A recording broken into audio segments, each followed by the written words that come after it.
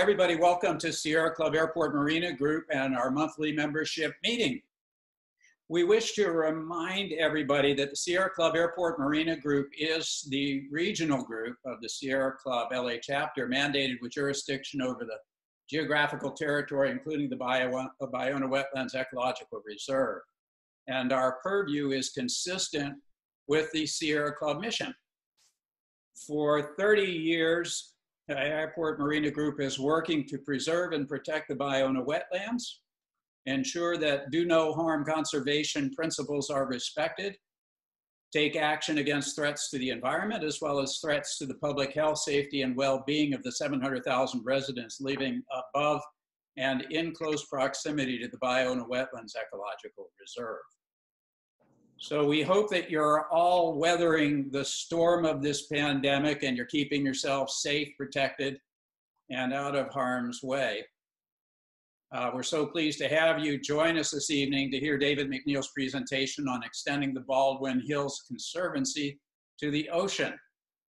And David has invited Shona Ganguly to participate in this presentation. But before we get to David's talk, there's some housekeeping we need to take care of, and I'll try to get through this as quickly as possible, and we appreciate your patience. First, for everybody to know, this meeting is being recorded. Second, while the presentation is taking place, communication will be taking place through the chat feature. So for anyone not familiar with that chat feature, if you look at the bottom of your screen, there is a chat icon. And if you click on that icon, a chat window will appear to the right of your screen. At the bottom of that screen, you'll see an area that says message. So you type in your message, and then you have to click on the return key of your computer. And the message then will be distributed to everyone in the meeting. So if you wish to ask a question, please use the same procedure. And so that the people giving the talk will be able to identify that you have entered a question, please begin your question with a question mark. So I'm just sending this in now so you can see what this is looking like if you're in your chat.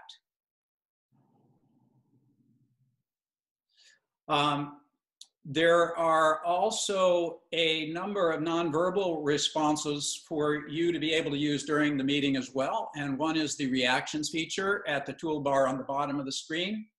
You can hit on that, and I think you've got either a thumbs up or a clapping, and so you can use that to signify your appreciation of the good work that we're doing here. And then also, if you open at the bottom of the screen, if you open the participants window, that will also be a window that opens on your right. And you click on that icon, the participants icon at the bottom of the screen. At the bottom of the participants screen, there are a number of nonverbal reactions for you to choose from. And these signs will appear next to your participant name in the participant window. So that done, there are a few announcements that I'd like to share. The Airport Marina Group is going to be extending our monthly meetings through at least July, and so we're going to be using this Zoom-in format. We've got some exciting conversations getting lined up, and as soon as we have tied up all the loose ends to those, we'll be letting you know what's on deck. Also, for your information, the Airport Marina Group has kicked off the Getting Along with Nature Literary and Film Society. And we've had a couple of meetings, but it's been primarily just to decide how we're going to be proceeding and moving forward. And we got the name Getting Along with Nature because it is the title of an article or an essay written by Wendell Berry in the book, The Fire Ending World. And so what we're doing is, it's a literary and film society. Once a month, we have a meeting to discuss an essay or a book. And once a month, we get together to discuss a film. We have a film event coming up on Thursday, May 28th. We have secured a limited number of free viewing links for the film. The film is called The Story of Plastic. And this is a documentary that presents a cohesive timeline of how we got to our current global plastic pollution crisis and how the oil and gas industry has successfully manipulated the narrative around it. So for anyone who has had a chance to see the film, our group will be hosting a discussion using Zoom. And if you're interested in participating, there are a limited number of free links to the film. So let us know if you're interested by sending us a message in the chat window. So with all of that done, I'd like now to introduce you to David McNEILL, who is the Executive Officer of the Baldwin Hills Conservancy. And I point you towards the bio that we did on the announcement. And just to repeat that, the Baldwin Hills Conservancy operates under the Natural Resources Agency for the State of California. As Executive Officer, David oversees long-term acquisition and planned development of approximately 2 square miles of open space into much-needed parkland for urban Southwest Los Angeles County. David has directed expansion and improvement efforts, yielding over $50 million in state bond-funded projects, resulting in nearly 40 capital improvement projects, a 30% increase in public lands in the territory, and dozens of planning, programming, and outreach activities essential to optimizing the management of the unique resources in Baldwin Hills and the Ballona Creek Watershed. Efforts are now underway to expand the Baldwin Hills Conservancy to the ocean. And David has invited Shona Ganguly to assist him this evening. And Shona is the Associate Director of Advocacy and Campaigns for the Nature Conservancy, which is the state-run section of the Nature Conservancy in California. And Shona maneuvers through a terrain of environmental policy in Southern California, and her areas of focus are water, urban conservation, habitat connectivity, county conservation funding, open space protection measures, and campaigns. So thank you, David and Shona, for being here. And with that, I'll turn this over to you and take it away. Fantastic. Thank you very much, Richard, Jeanette, and all the folks at Airport Marina Sierra Club who have joined the call. I see names popping up, and I was participating last meeting when Margot did her presentation, so I saw your faces then, but today I'm going to look at the screen and not see a lot of faces. But Richard did a good introduction talking about what the Baldwin Hills Conservancy does. We are a public agency, and we do a lot of work in the Baldwin Hills, and a lot of it is focused on improvements and expansion. So with that, the airport, and I want to actually thank Shona, who's going to be my right arm or my eyes, because she's controlling the screen, and as a good support entity as the Nature Conservancy is, I'm lucky to have her supporting not only this presentation but ultimately supporting the Baldwin Hills Conservancy and its efforts in Sacramento. So, Airport Marina Sierra Club's March 19th meeting. We're going to overview of the Conservancy, which is going to be mostly my part talking about the work we've done without trying to be over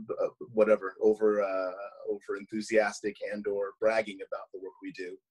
Key projects completed in the territory, as well as stewardship and wildlife interpretation, which are key parts of what we do as a small agency or more intimate agency in terms of local. And then Shona's going to take over on the investing in urban conservation component.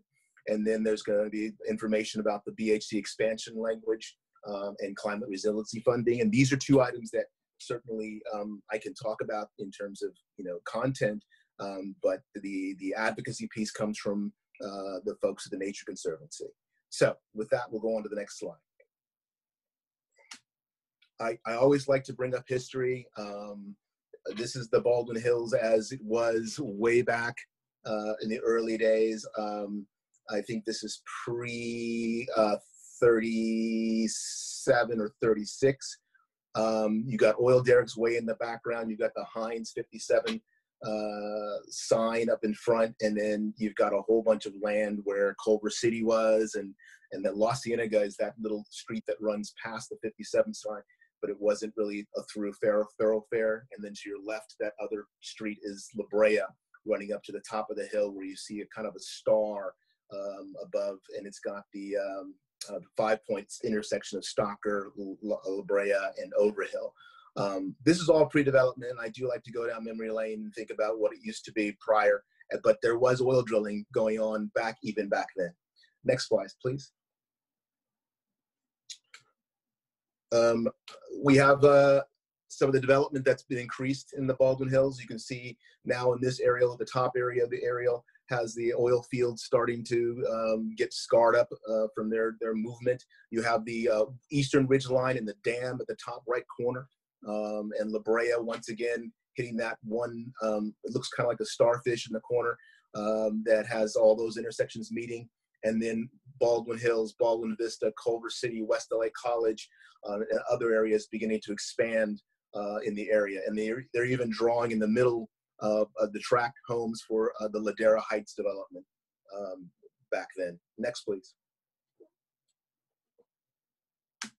So the Conservancy was created in 2000. It was born essentially on the 2001, same year that my son was born. So we are effectively 18 years old and graduating from high school. The long-term mission is to acquire and develop public lands. It is our overarching goal to expand Kenneton State Recreation Area into a 2 square mile park, larger than Golden Gate Park in San Francisco. All of that includes restoring, protecting habitat, a lot of the things that you guys talk about in your mission in terms of dealing with educational and recreational experiences on public land. We have a board as a state agency. We report to a board of 21 members.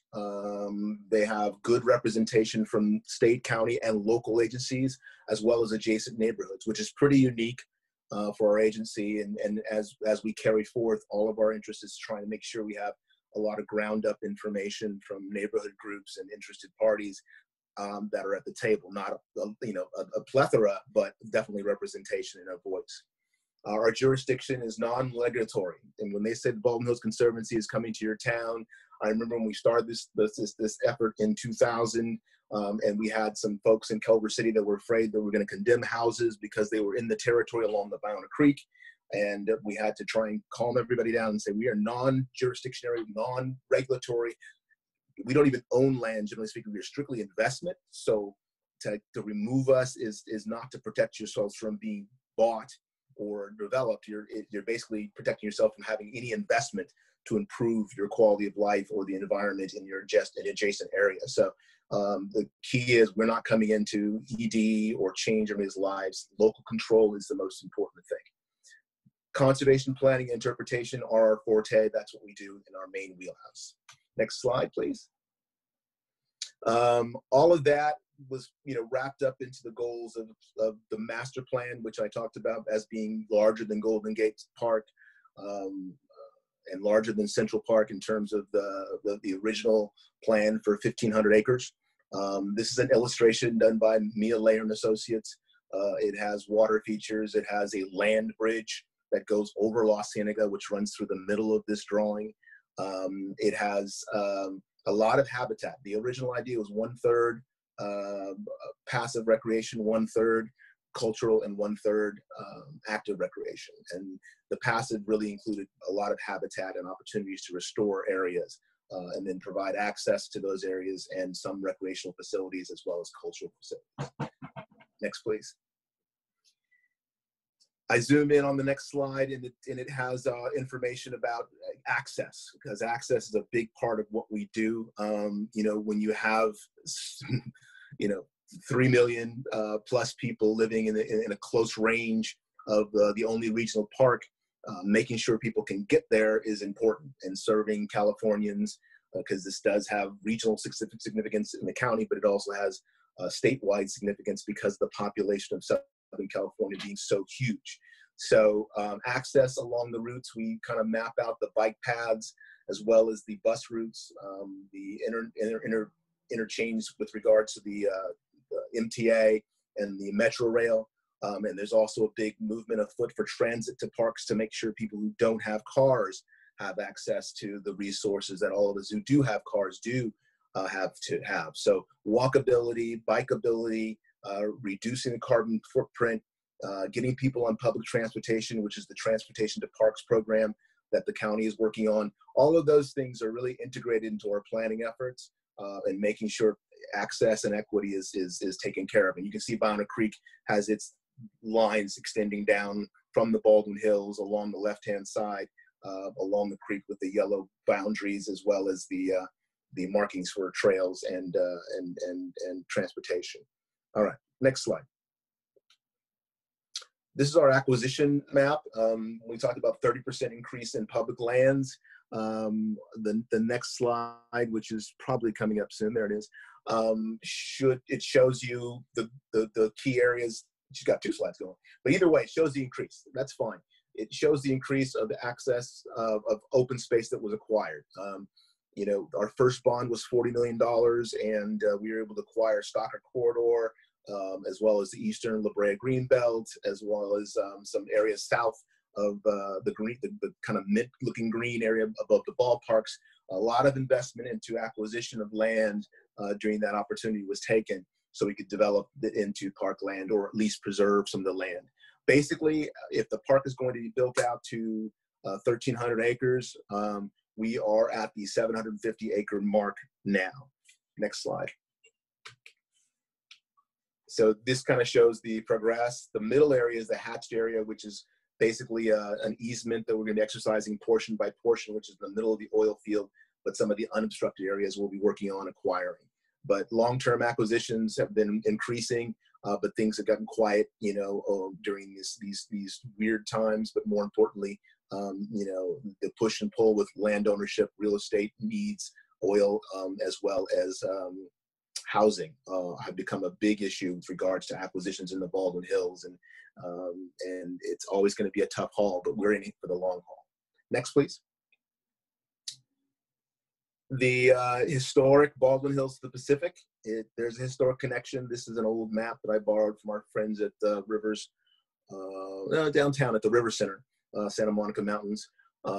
It basically shows the LA River down the main corridor of everything, as well as all the tributaries that were just naturally done during the major flooding times as they run southwest across the basin, past the Baldwin Hills, which is that little patch in the middle, and then out to the what we know as Marina Del Rey. Or that is the old system of swamps and drainage that went all the way down, as well as the LA River and its tributaries to the Centinela Creek, from the Ballona Creek, and of course along the Dominguez Channel areas. Now, all of this was the natural areas, and these are all the areas we've lost. But it kind of shows that we have been connected. The hills have always been connected to the creek. Next, please. In terms of habitat, we've done a survey. There's been an update on the survey, but people are surprised to know that there's, major habitat value in the Baldwin Hills, unique to the region in terms of being surrounded by urban areas. It certainly mimics what we see in several areas, whether it's Santa Monica Mountains or out on the coastal wetlands or other areas. It doesn't have the El Segundo blue, which would have been nice, or any other habitat species that are rare or hard to find.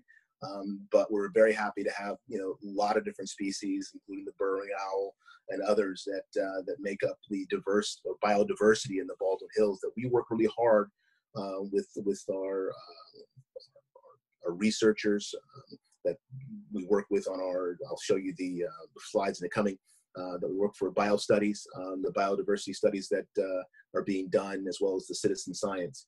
But overall, you can see coastal sage scrub dominant, as well as native grasslands and certainly riparian areas with some native trees.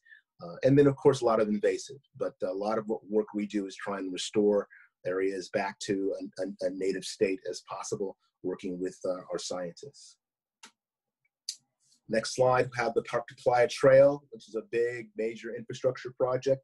About 6 years in the planning in terms of implementation and funding, but certainly it was uttered a long time before the Conservancy started, maybe 1999, by the folks. Terry Tamden was one of the first I heard about it. He was with Environment Now, and the idea of having a trail that runs from the parklands out to the beach is a great idea. Certainly we adopted it and kept that dream alive, and carried it through 2 administrations, from the Governor Davis to Governor Schwarzenegger to Governor Brown, and now it's coming to full realization under our new leader, Gavin Newsom.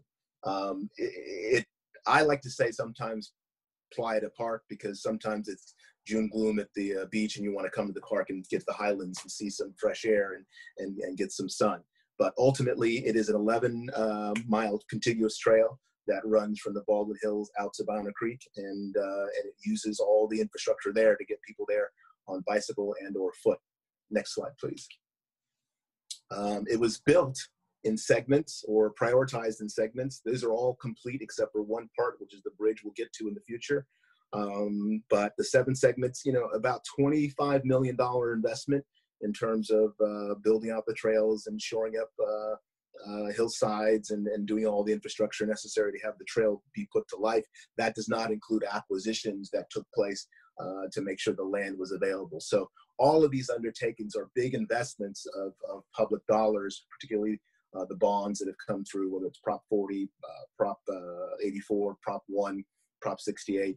All of them have had a hand in trying to build this. And the Conservancy has been very smart, and you'll see later on, in terms of leveraging its funding with local resources, because state doesn't look at state money as a match. They look at state and county, state and federal as matches.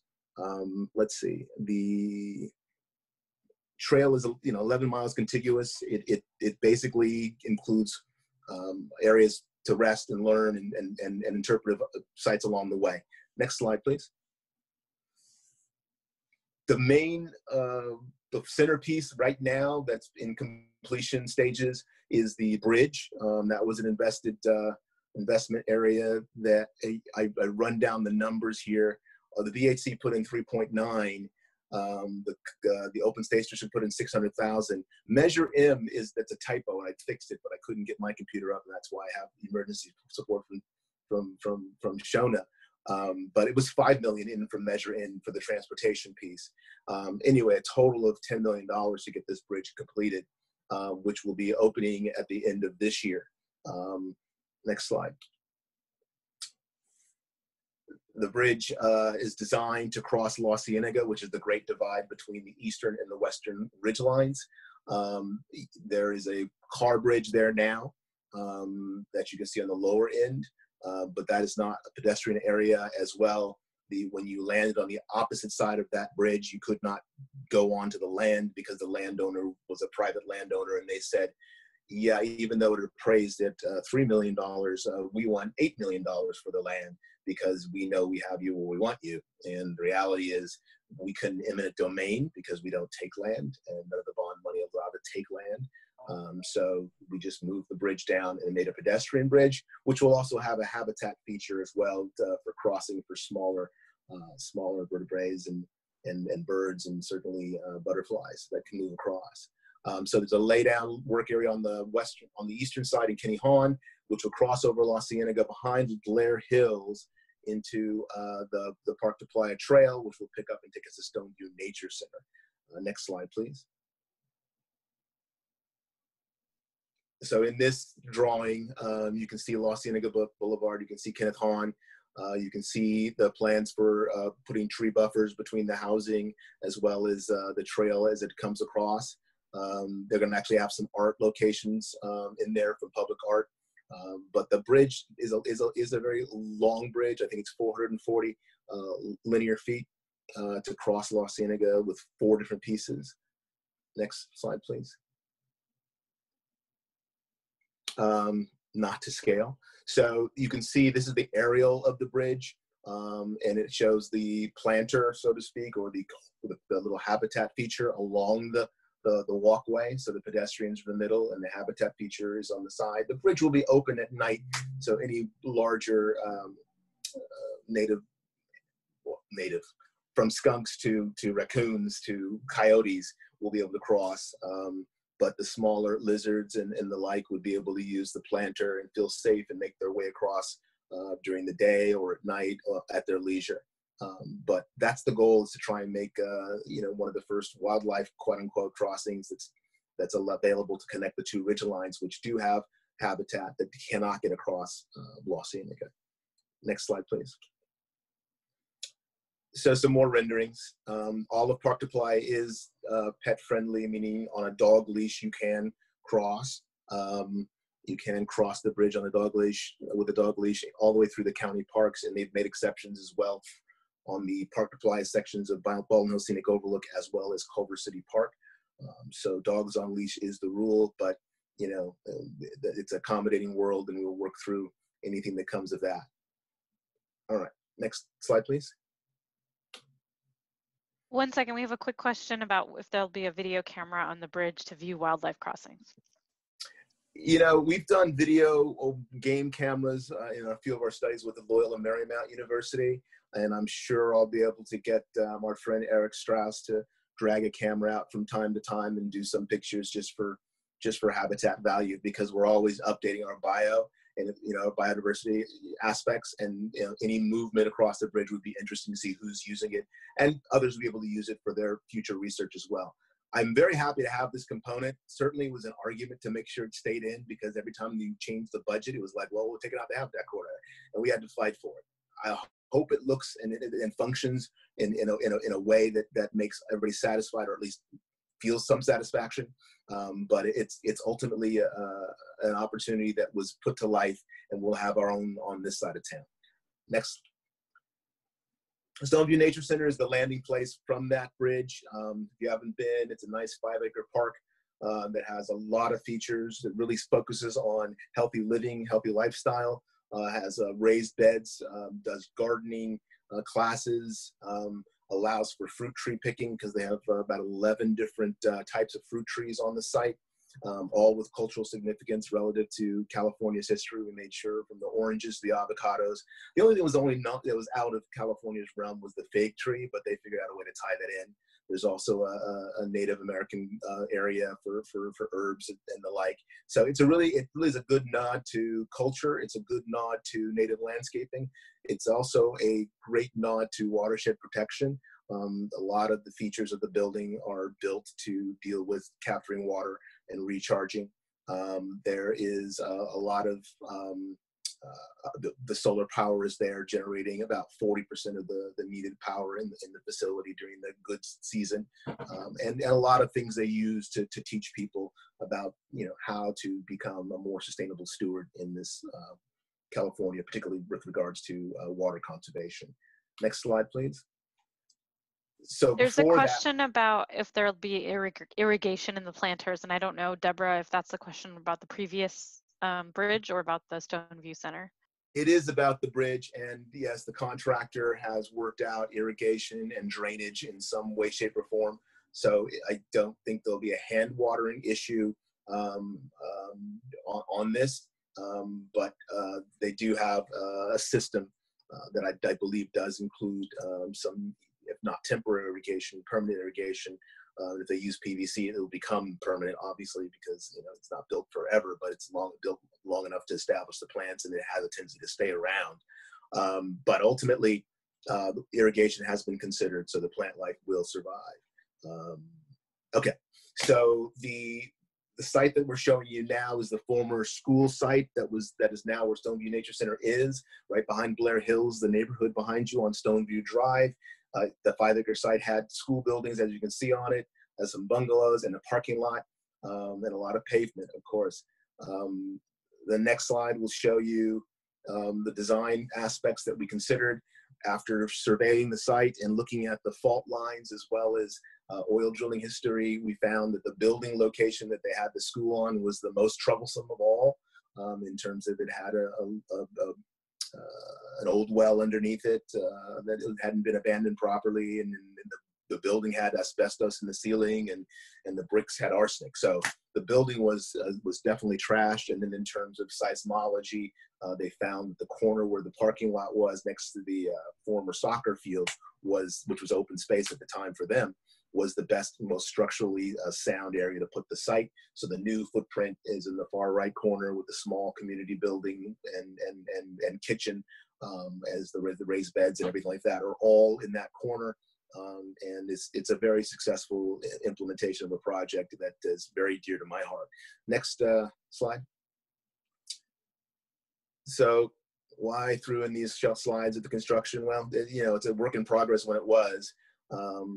We do have an office there that if we ever get to go back to our offices. But you can see some of the, next slide, please. Some of the elements that were built in terms of the trees that were planted.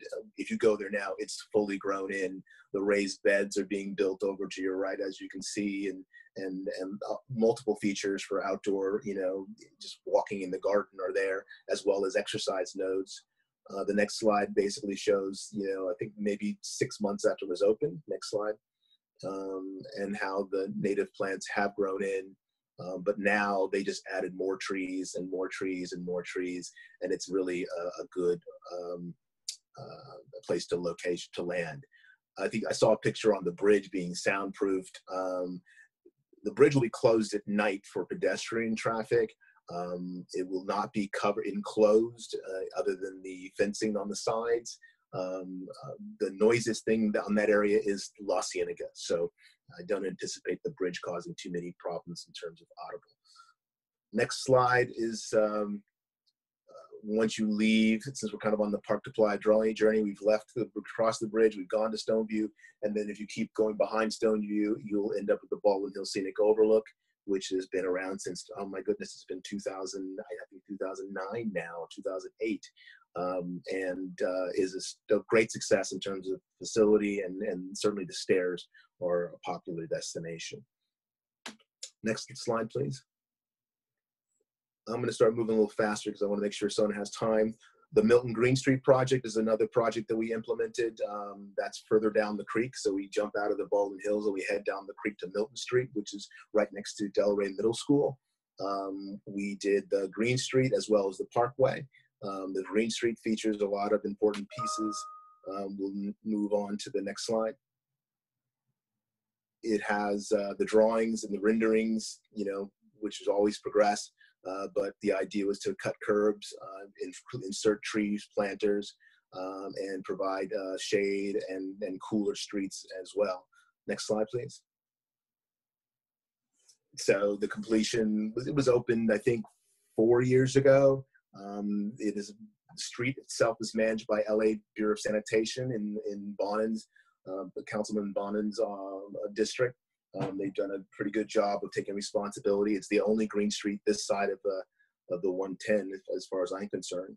And the goal of the street is to take the water to the sides, which would end up in the flows, would be ending up in the planters along the sides. All the vegetated storm curb extensions are able to recharge as well. So any runoff coming back from the school and the streets beyond come down this area and flow towards the creek. And instead of going into the sewer system or into the creek, they are channeled into these areas. So yes, it does have pervious surfaces on the street, primarily because of maintenance. A lot of buses, et cetera, come through this area. But all the runoff is going into these systems and filtering from one vegetated skirt curb to the next until it gets to the final destination, and is percolating into the soil. So that's how this Green Street is operating. Next. Here are some of the features as they're in building. The gateway is a part of the improvements, so there's kids that can go across the street and do habitat interpretation in the smaller park that's adjacent, because the Green Street is adjacent to a 1.4 acre park, linear park, one of the few stops along the Ballona Creek bike path. And I think the next slide shows some of the pictures of the pull-off area off of the creek. It also has interpretive locations for kids to go and take a look at, gabion walls for habitat value, as well as dealing with water. The next slide, please. A bird viewing area. I think the kids at the school sometimes have programming that's brought to them by the folks at MRCA. They have been doing a little stewardship program down there. It's basically a great asset to have right in the kids' areas. And I look at the children as our future stewards. We kind of think what we know we're doing, but ultimately they're the ones that make the decisions that really, we're going to make some decisions for them, but they're going to be making the long-term decisions as we leave things behind. Next slide, please. There's more feel-good pictures, and that's the bird outlook on the, that was built, that's covered, that the kids can go to from their location. Okay, the Baldwin Hills Conservation Program, that is part of our stewardship effort. A lot of what we do is stewardship. We spent a lot of time on trying to build the future for all of us. LA Audubon Society is one of a great partner. Margot Griswold has been fantastic working with us. She has coordinated a lot of work in lockstep with our agency through grants to create leaders at the high school level, whether it's Dorsey High School or Esperanza School in East LA, or I think she's even gone lower to the middle school, Audubon. They've done a lot of great work, and what we try to do is migrate it up the system, up the chain, and engage West LA College. And so that was a great goal of ours a number of years ago, and it came to fruition while her organization is teaching a class at West LA College of the Baldwin Hills Conservation Program, funded by the Conservancy and the BHRCA, and certainly money from the LA Audubon Society. They do restoration work, they do education. Next slide. They manage the greenhouse, native seed collection, native seed propagation. They really work on the tools. Margot came to me and said, we want to restore the Baldwin Hills, and I'll be glad to work with California State Parks and help coordinate.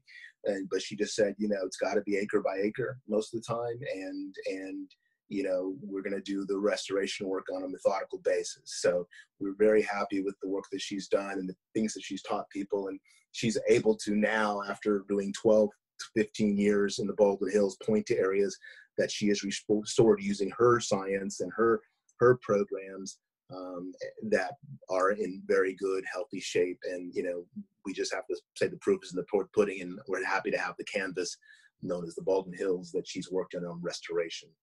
Next slide, please. The kids, once again, it's all about teaching them. Next slide. They get to walk through and learn about a pucha cactus. We talk about the cactus wren being gone. One of the goals is to try and bring enough habitat back so that cactus wren can come back. That's a big bird thing, and I'm down with it if we can get it.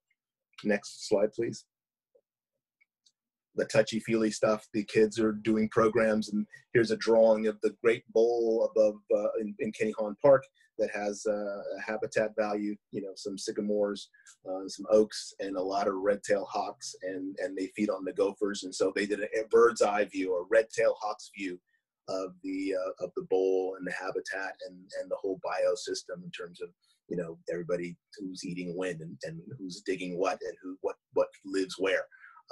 Next slide, please. They also create homes, owl homes, birds homes, lizard homes. It doesn't look natural, but they do the craft work and they get it out there and they understand that they're trying to build habitat. And the next slide, please. And here are some of the kids. These are the kids that'll be running stuff when I go away, for sure. I think all these kids are going to have more knowledge of what's going on the ground and be certainly better stewards than I was raised at that age. And hopefully it captures a part of their heart and continues moving forward. Next slide, please.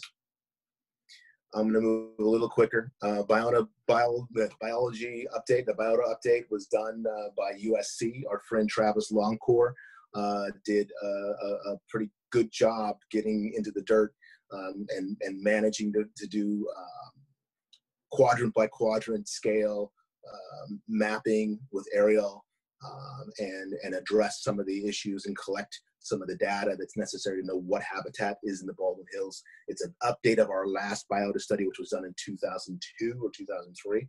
And he also developed tools online, which are pretty good for citizen science. The next slide. So he categorized all the habitat types, used the aerial photos and footage, and then went on-site into areas that were accessible, and put all that into multiple layers in GIS. Next slide, please.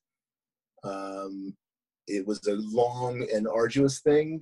He got into parts of the oil field. He got in near the cemetery, but they did a great job. Let's see. Next up, please. One of the things that I found interesting is that, we had never documented the western skink being in the Baldwin Hills. It was an exciting discovery. It was just strange to find it, but somehow it's in Palos Verdes, but it showed up in the Baldwin Hills, and it was on the Sucker Corridor of all places, which is a well-traveled corridor. So they're survivors, and they're pretty good-looking species, and we're hoping that we can see some of them cross back and forth as well. There's a citizen science component. That's the next slide, and there's a lot of sightings. There's a lot of stewards out there that we just we don't get to see, but they're out there and they're doing their thing and they're logging. And a lot of this data is being taken care of or managed by Travis Longcore and the portal that they manage through USC. And the next slide shows the Baldwin Hills Nature at bhc.gov.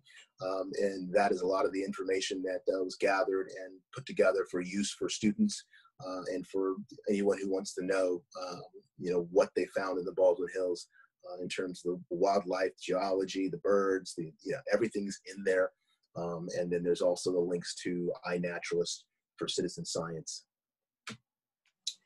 That ends my portion.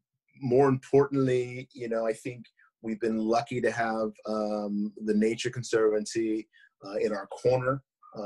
They've been to Sacramento a number of times. I don't particularly like going to Sacramento. I'll go when they call me, but I like staying local.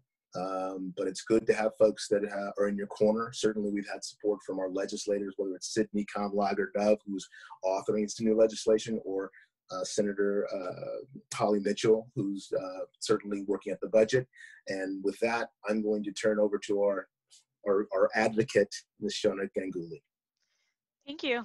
Great presentation. I think the slides that you've seen and the presentation you've heard so far from David illustrate the great work that the Baldwin Hills Conservancy has done and invested in, and that the opportunity that exists to support a conservancy like the Baldwin Hills Conservancy.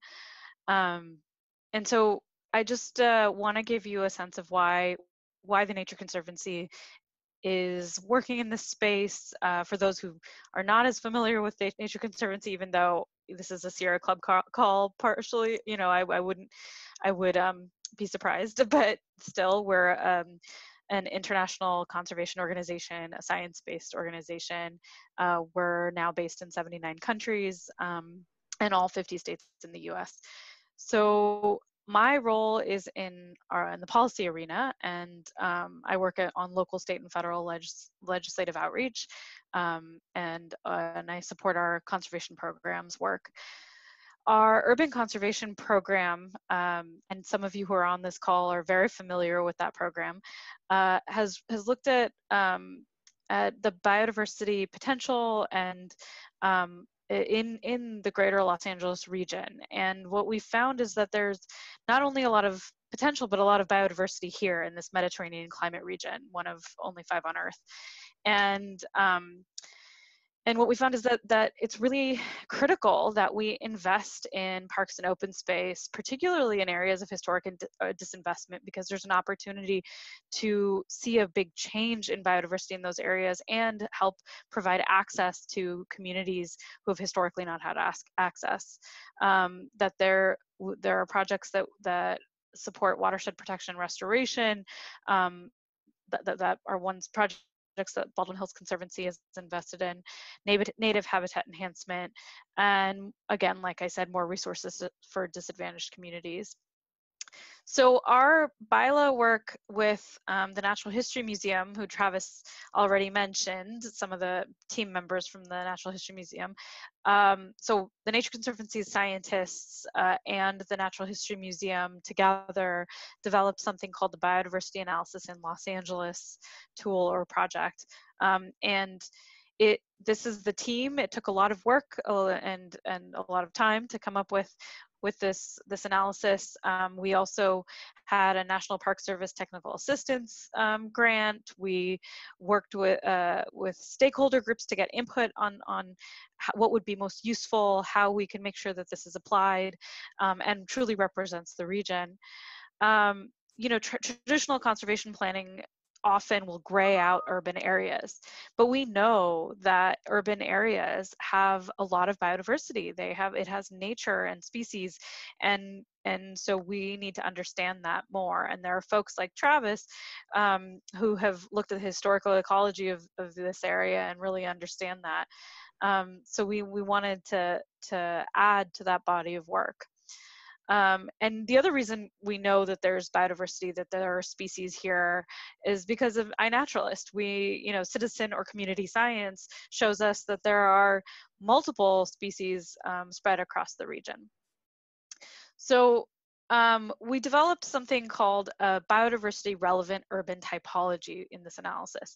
And that basically means it captures the diverse configurations of factors such as biophysical conditions, built environment, social structure that affect urban biodiversity. Our study area is this greater Los Angeles region. We did not include the mountains because there's been so much work and focus on the mountains. We wanted to focus on the area that has historically not had as much study around it. We looked at 6,040 block groups. These are census block groups. We looked at these 18 input variables, everything from temperature to traffic to percentage of urban areas, open space, greenness, you name it. And this was based on sort of the data sets we could find, or that were applicable and also that made sense for the three categories we were looking at. And then we found that there were species or urban different types, species found in every type. So even though you had a type that was like the furthest away from regional parks, for example, you still found 61 species in that area. So an area that's, say, has more concrete, for example, people will say, oh, there's no species there, but there are. So these are the urban types that we found, everything from low development with natural vegetation to, foothill areas, urban parks, less developed, more developed areas, arterials, where the freeways are. That what we did was we mapped that, and you can see the diversity of types. You can also see the areas that are, that have less natural areas, the basin in particular, and that those are the areas that probably need more investment. And this is overlaid with the state assembly districts, which is important in this case because we're going to be looking at legislation that affects Assemblymember Kamlager's district. And then we have, so that's our bylaw work basically showed us that we need to invest more in this space. And I don't just mean the Nature Conservancy, I mean the state, our local measures and even federal. We even need to invest federal dollars here on biodiversity enhancement, habitat enhancement projects. So with Baldwin Hills Conservancy, we basically imagined what would be the best case scenario in terms of an expansion of the Conservancy that would allow Baldwin Hills Conservancy to do more of its good work. And so what we came up with is this Baldwin Hills and Urban Watersheds Conservancy. It expands the boundary and also removes the sunset for the Conservancy. And Assemblymember Kamlager has introduced the bill earlier this year. It was moving forward with lots of support. But of course, because of the pandemic, it's not business as usual. And it is likely that this bill will be put on hold, and we'll see it come back next session, because the focus in Sacramento right now is really on COVID response, and then to some degree thinking about fire preparedness, and jobs, of course. So that's why AB 3256 from Assemblymember Eduardo Garcia and SB 45 from Senator Ben Allen are on here.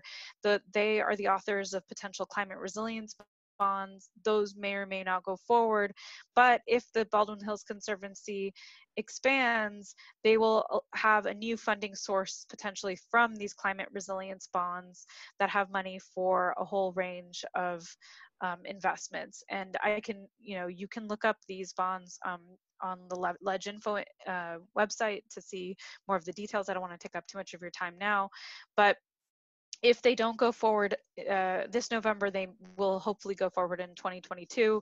If one does go forward in November, it will likely have more jobs and more fire preparedness in it, like I said. So I already talked about some of this, that the bill would expand. The area that would be covered would be the southern Ballona Creek Watershed, and the Upper Dominguez Channel. And it would rename the Conservancy, it would repeal the sunset date, and it would change the voting membership of the board, and expand the non-voting membership, and it would require the entire area be managed for optimum climate resilience. The bill also requires that the Conservancy carry out projects and activities to further the purposes of the Act, to study the potential environmental and recreational uses of the Baldwin Hills, southern Ballona Creek Watershed, and Upper Dominguez Channel area, and develop a proposed watershed and open space plan for improvements in the Conservancy territory. And the bill would also require that the Conservancy administer any funds appropriated to it for the purposes, for these purposes from any future Bond Act or local initiative measure.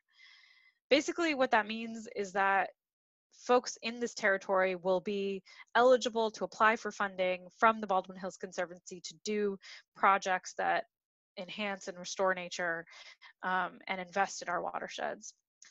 So finally, this last one talks about the climate change adaptation improvements that to protect, conserve, and restore the health and resilience of the watersheds and communities of the region. All of those are good things. We want all of those things. So this is the proposed expansion area, the area in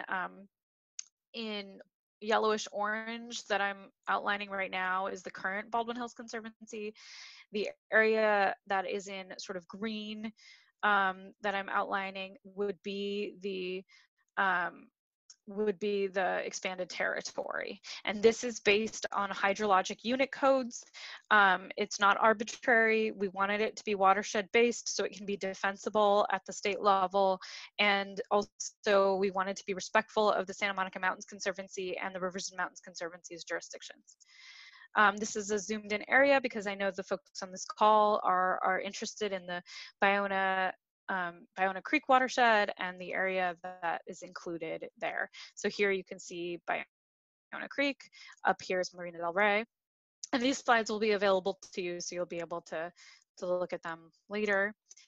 And that's it. And I'm sure, David, I missed some things, so please jump in. And if folks have questions, let us know.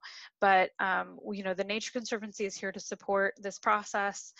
We think it's really important to invest in urban parks and open space and in enhancing nature and utilizing nature-based solutions for other purposes, for stormwater and a host of other things like reducing urban heat island effect, improving our air quality, you name it. So we're here as partners to the Baldwin Hills Conservancy and to all of you. Thank you for your time.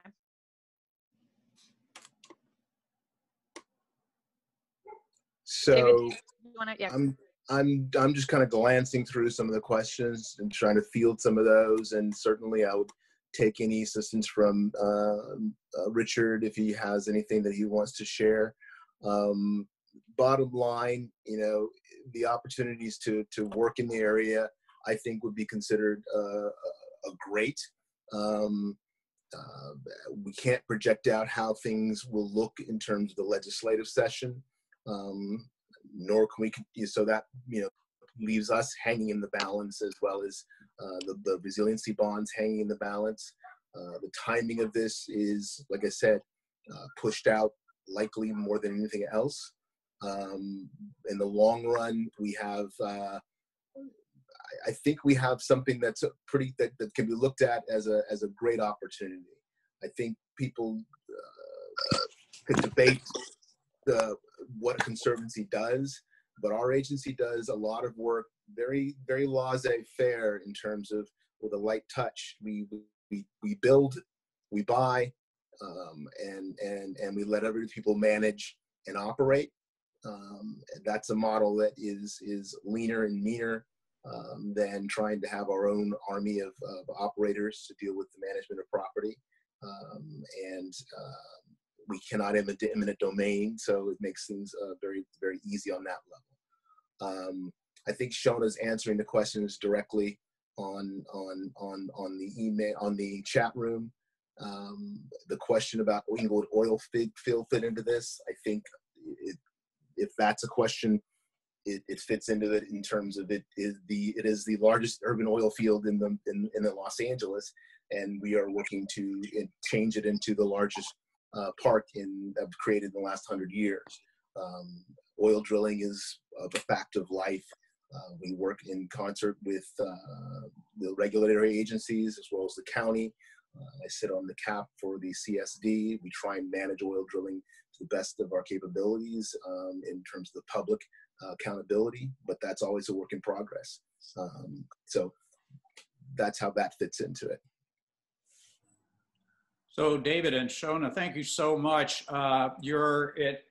Certainly your years of expanding the Baldwin Hills Conservancy and the work you've done to build the conservation issues and work on the environment has been amazing. And this presentation has just brought all of that into focus, and that this extension into all the way to the ocean is certainly interesting to explore in terms of how your ability to fund projects and studies in this area would bring a wealth of information, wealth of support into this area that expands far beyond the Ballona wetlands, for that matter. It's amazing the extent of what you've got doing. Listen, I'm going to unmute people here. And oh, sorry, there are a couple of people who are trying to get in. I'm going to let them in. I'm going to unmute this and we can have a little talk. It's now 8 o'clock. We'll let this go for a little bit, and then I'd like to do a few things before we close the meeting down. So I'm unmuting everyone. Let's see what they say. And please, we can have a conversation here if you have any other questions. David, once again, Shona, thank you so much for your presentation. It certainly was an eye-opener for me. Thank you. Have any questions?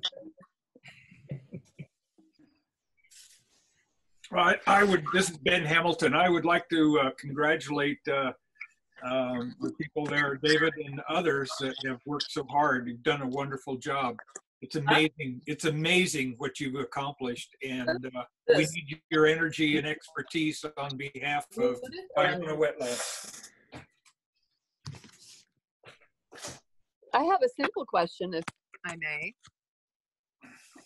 Hi, David. Thank you so much for coming tonight. I'm Shona. I go to Stoneview like every weekend. I love the place, and I love all the things you've been doing, obviously. A lot of people ask me about the bike connectivity from the pedestrian wildlife bridge that's being built right now to Baldwin Hills Scenic Overlook. So the question is, the bikes will be able to go across the bridge and up to the Stoneview Nature Center.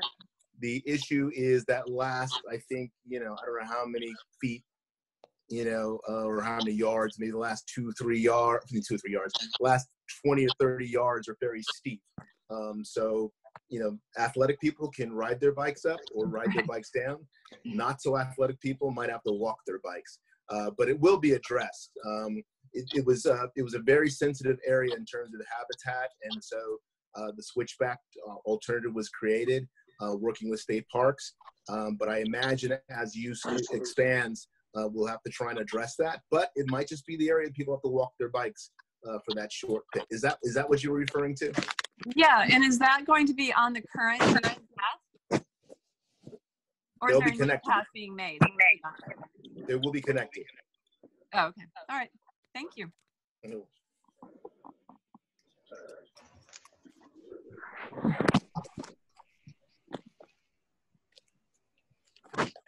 Well, okay. If there isn't anything more, then bravo. Thank you, you guys. Shona, I have a question. Patricia. Ask a question quick. How about Patricia first and then Diane? Oh no, I'm just clapping. Patricia. Hi guys. Yeah, I thank you for the comments that you've made about the Santa Monica Mountains Conservancy and the jurisdictions of the hydrologic units. However, this is the first that and thank you for the presentation very much. I thought it was a wonderful presentation, and I'm very glad that things are moving in a terrific direction up in the Baldwin Hills and Travis's work and so on. But my question regarding Ballona and the mapping is, because this is the first I've seen this mapping, I've delved into obviously the hydrology of the area and the oversight provided in dealing with various agencies. And this is the first I've seen a map that you would either add part of Area A with how many yards on either side of the channel, and or the Santa Monica Mountains Conservancy has never played any role in the hydrologic unit on Ballona. So I'm not sure where that answer comes from, but if we could talk about that at more length later, that would be Jake also with you guys. Who is Jake? Who? No, that would be Jake. In other words, it'd be good. That's my slang here. Oh. That'd be Jake. I mean, we can talk about it, David, later at some other time. I don't want to take up a lot of time on this. This is something that I've worked with the Department of Natural Resources on and various, the water agencies. And I'm just wondering how that map was drawn that way. And, and what jurisdiction you might or might not have through that area, because it's all one hydrologic area. Yeah, I mean, look, we didn't draw the lines out of the blue. A lot of this comes from the Integrated Watershed Management District coding, and I think a lot of it's based on the way the water flows currently through the urban environment, whether it's the channelized system, etc. Decisions were made beyond my level on how the HUCs were drawn. But I don't know where Santa Monica Mountains was discussed in this. I saw the chat, but these are, if you check with the Integrated Watershed Management and the EWIMPs, all of their information mirrors these hydrological unit codes. So that's where it starts. They're the ones we need to go to then to discuss this, in as much as obviously we have the EIRs already done. We know the aquifers underlying. So who is divvying this up is, I guess, our question then. And who would we go to is, you're saying, some of the IRWIMP people. Yeah, they've made these decisions, and I think they've been working on this sort of structure for, the last 15 years. But once again, Department of Water Resources is also engaged in this. So that's who we've been talking to. Okay. So we can talk offline if you have any questions further, but certainly the lines came from the Integrated Watershed Management Group. Okay. Richard, Yeah, Richard, yes. this is Joe Young. Yes, Joe. Question about the bridge. As the architect, who is the architect for the the wildlife and pedestrian bridge? I know it's being constructed by the Griffith Company. I'm not sure I know who the specific architect is. My guess is that it is going, I don't know the technical name for it, but it's going to be shipped here pre-built and swung across the bridge. So I don't know if it was a design custom architect, but at Griffith Park, and Griffith Company is the one who contracted for the project. You mentioned Griffith Park. Griffith Company. Griffith Company. Yeah, That's the name of the company. Yes. Yeah, the La Crence Bridge across the Los Angeles River, designed by Mira Lehrer, turned out to be a disaster. And I hope if she is the selected architect that she learns from her mistakes. She's not the selected architect. Bridge in a box is what I'm thinking we're getting. So whoever that is, hopefully it's American made. Thank you. Thank you. Can I ask a question about the bridge too? Please. You said that there would be opportunities for wildlife to cross at night. And then you also said it would be closed to pedestrians at night. So I'm just wondering how that would work and what the space would be for the wildlife that they could cross, but pedestrians couldn't. Generally parks have the swing bridges, the swing gates that close. Just because you close a park, it's impossible to close Kenny Horn. People go in and go out, even though the swing bridges are there, just as the habitat would. So closing it means we're not inviting people to be on the bridge. And if somebody does go on the bridge at night, patrol would say, get off. But there's not going to be an ironclad door that shuts and keeps anything from crossing. It'll basically be your typical gate signage, gates that we use at parks. Okay. Marcia, just a second, please. Marcia has a question. Marcia, I'm unmuting you. Are you there? Yes, and I would just like to ask if people are not speaking, if you would mute your line. It's very hard to hear everyone. I would just like to say thank you for the presentation, and especially welcome and wonderful thanks to Shona and the Nature Conservancy. I know 25 years ago when we were first working to save Ballona, a lot of our members who were also supporters of the Nature Conservancy begged the Nature Conservancy to get interested in urban areas, and it was just like a little too early, I guess. But so we're grateful that you're here now and paying lots of attention to LA urban areas. And I'm very thrilled with the idea of the Baldwin Hills Conservancy expanding into more areas that obviously need open space and parks, and so I'm very supportive of that. I do want to make sure everyone knows that the Sierra Club hasn't taken a position on this bill yet, that Sierra Club is, our state legislative committee is working on reviewing it and researching it, and so there will be opportunities to get information in to the author, and the author has said that that they are not planning on moving it this year, so we have a little bit of time to work on it. So we hope that the Airport Marina Group leadership will work with our Ballona committee to make sure we get all the right information into our legislative committee. And again, thank you for this presentation. Thank you. Mark, did you have a question? Yeah, it's a fascinating vision, and it's an expensive vision. I just wondered how it came together. From putting Ballona into it all the way down to Dominguez Creek. It's geographically it's quite large. So how did that all come together? I'll try and answer that question, and we'll try and make it the last question if that's possible. The idea of expansion, certainly, I'm going to keep waiting for that noise to stop.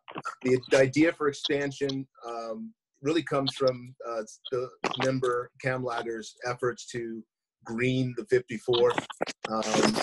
Certainly, Assemblymember Burke has the same concept.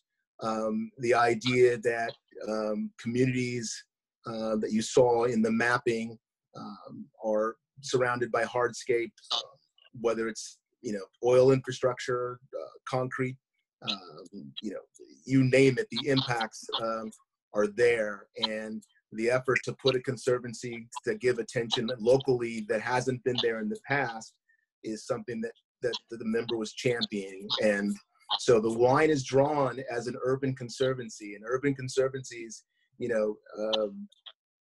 most of it's going to be impacted areas that have very little access, and certainly a smaller voice, the smaller cities. And we're talking about Lenox, Vernon, areas that don't generally have a voice, CD9, down on Slauson, areas that have not had a conservancy invest.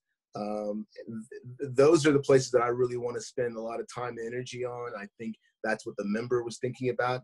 I think the reality that we could bring more access and awareness and stewardship further west as we move towards the Ballona wetlands, provide that access, whether it's transportation, bicycle, etc. All of those ideas, I think, will flow from this expansion, and the opportunities to invest in areas that haven't had investment I think that's the most exciting part of it. Okay, David, thank you very much. So then, tying up these loose pieces here, the Airport Marina Group is also very interested in the development of this idea, and we're exploring AB 2000 and finding what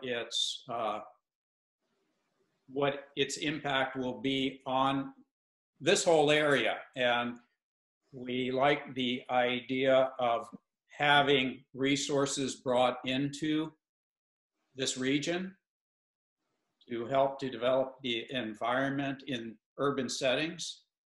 We have a lot of questions about access. We have a lot of questions about how this impacts the diverse ecosystems and the wildlife, the soil and the soil infrastructures and all of that. So there's a lot to talk about here, and we're looking forward to being part of that conversation and to have our voice heard. So from there, once again, I'm going to just thank you, Shona. Thank you, David. Appreciate so much you're taking the time to come here. We look, are your slides going to be available so that if anyone would like to have a copy of them, they might be able to reach out either through us or directly to you? Well, ultimately, I think you just recorded this thing, so you've got the dialogue and the slides, because sometimes the slides are just pictures. They don't have much information on them, and they need interpretation. So truthfully, I think you're going to be the best access for the recording. Got it. Good enough. Okay, so then to draw this meeting to a close, thanks everyone else for being here. And I'm going to go back. I'm going to be asking Miriam Fonio to close our meeting with a poem from Wendell Berry. And I just want to bring this up. We've had some really interesting meetings recently. We had Jill Stewart's talk about how little we know about the soil. And that was followed up with Margot Griswold's talk about soil infrastructure, soil, subsoil systems, and ecological systems. And so in the reading of Wendell Berry, here's some really great quotes that he came up with that I think you might find relevant. One of the things he said in this article on getting along with nature is, first, the teeming wilderness in topsoil in which worms, bacteria, and other wild creatures are carrying on the fundamental work of decomposition, humus making, water storage, and drainage. The wilderness of a healthy soil, too complex for human comprehension, can benefit from human care and can deliver incalculable benefits in return. And I return to this concept of the wildness of the soil. And the last thing I'd like to say before I turn this over to Miriam is that another quote, the same attitudes that destroy the wildness in the topsoil will finally destroy it everywhere. Or if everyone has to go to a designated public wilderness for the necessary contact with wildness, then our parks will be no more natural than our cities. And so to address these issues of how we incorporate environmental infrastructure into our cities and how we protect the diverse ecosystems in our backyards, I think is something that these quotes address and that we need to have further conversation about as well. So Miriam, would you care to take away this, this meeting? Sure. Those Awake by Wendell Berry. When we convene again to understand the world, the first speaker will again point silently out the window at the hillside in its season, sunlit under the snow, and we will nod silently and silently stand and go. Wendell Berry from Given Poems. Thanks, Miriam. So thanks, everyone. Please continue safely on. Protect yourselves and protect one another and protect and preserve the local environment in our own backyards. Thank you. We'll be drawing this meeting to a close. Thank you so much, everyone. Good night. Good night, everyone. Thank you, thank you, thank you.